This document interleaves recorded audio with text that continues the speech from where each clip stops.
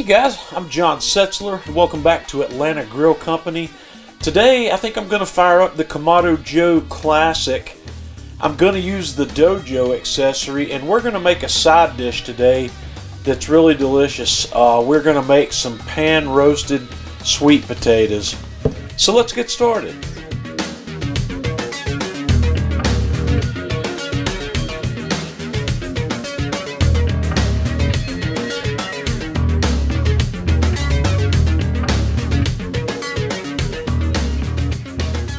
We're going to get this project started. I've lit the fire in the firebox of my Kamado Joe 3 Classic, and I'm going to set my DoJOE in place here, and we're going to let this grill preheat, and I am going to use the fireboard today to bring this guy up to a temp of somewhere between 425 and 450.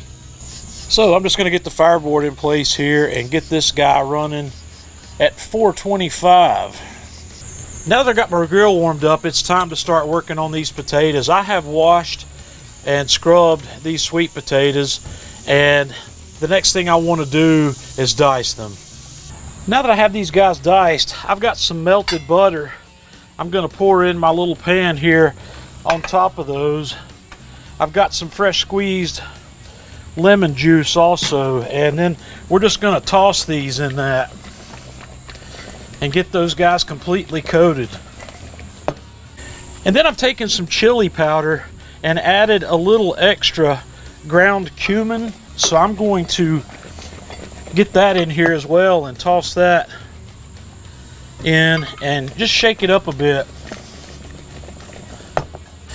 And then I've got my cast iron pan here that I've hit with a little bit of cooking spray. We're just going to dump these sweet potatoes in there with that melted butter, and I'm going to shake on just a little bit more of this chili powder. Like I said, it's got some extra ground cumin in it, and then we're going to hit these guys with just a little salt, and these are ready for the grill. So my Classic here is running between 425 and 450. I'm just going to slide this pan in there, and we're going to pull it out every 6 or 7 minutes or so and give them a toss. We've been rolling about 10 minutes here, so I'm going to pull these guys out here just a little, and I'm going to use one of my fish turners here to give these guys a little toss, and we're going to put them back in. This is going to take about 30 minutes. Here we are back about 20 minutes into this. So I'm going to pull these and give them another little quick toss. And we're going to get these back in here for another 10 minutes or so. Okay guys, we've been going about 35 minutes here, and these guys are looking perfect. We're going to get them out and have a closer look. Okay guys, these sweet potatoes are done. They smell amazing, and these are super easy to do. I'm going to take one of these and have a taste. Oh yeah.